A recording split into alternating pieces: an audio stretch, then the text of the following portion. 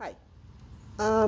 The tropical storm just really went to town all the way up the East Coast from, all different parts, all different states, causing, tornadoes and floods.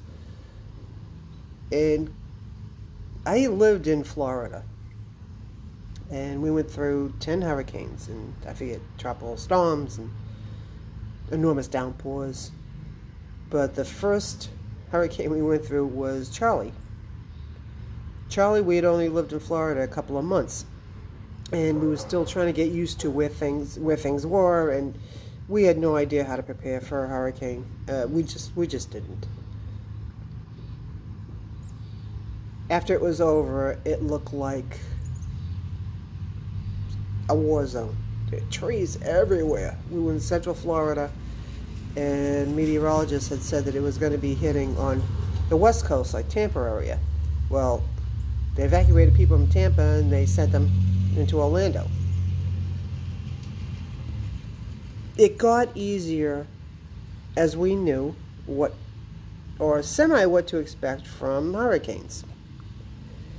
And once the storm was over, you relax. You try to fix whatever damage you have. You take down plywood off your windows, and you just try to get back to whatever normal was for you before it happened. Storms in life are the same thing. When there's a storm that comes through your life, you try to prepare as much as possible. And when it's over, you just try to get back to whatever you need to change as quickly as you possibly can. And if you can't get back to, let's say you can't get back into your house, you have to find another place to live. You have to find, someplace else. You find a way to survive. Now, there's another side to hurricanes and tropical storms and natural disasters, and that's National Guard, reservists, and other first responders, including the men and women that are, getting these trees cleaned out and getting electricity back up and running, manning the hospitals for the injured, on top of dealing with the citizens with the pandemic. People are under a lot of stress after the storm has gone through our lives. It went through theirs too, but they are the ones that have even more stress after the storm. They prepare to take care of everybody else, and after the storm is over, they keep taking care of everybody else. So today's video is called PTSD I Grieve. I did it about, I think it was about 5 years ago. And I did it for National Guard and reservists dealing with PTSD.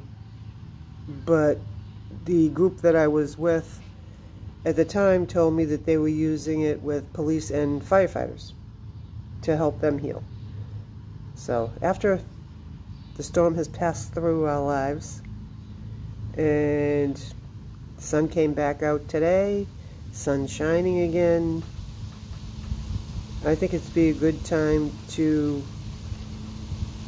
just put that video back up again. Because I think citizens really need to stop and think what they go through.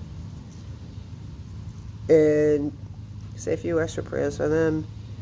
And if you are just a regular person dealing with a lot of stress in your life, dealing with PTSD, remember, the storm does pass. And things get good again. Don't give up on that. Work at it. See you tomorrow.